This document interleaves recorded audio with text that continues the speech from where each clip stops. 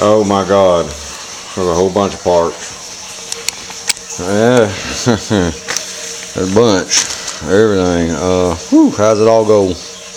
All right, we got a kitchen sink, shower, a bathroom, and a bathroom right here. I'm probably just gonna put these two upstairs, maybe, or this one downstairs, and save that one. But this is everything. We got shut-off valves. There's about 10 of those. And then we got elbows, and then we got T's. We got wall scutcheons right here for the pipe. We got the connectors for the shower.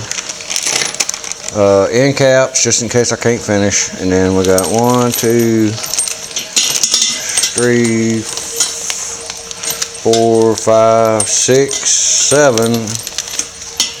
Alright, wait a minute. 2, that's 6. 6 supply whips, and then 3 toilets right here. We got enough of that to take care of all that. We'll be able to do all the toilets, and we'll be able to get the sinks in. We got enough of these right here for the sinks. These are shut-off valves.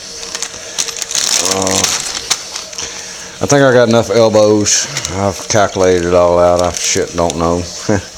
These 3/4 to half, that gets me over to the other side of the house down there.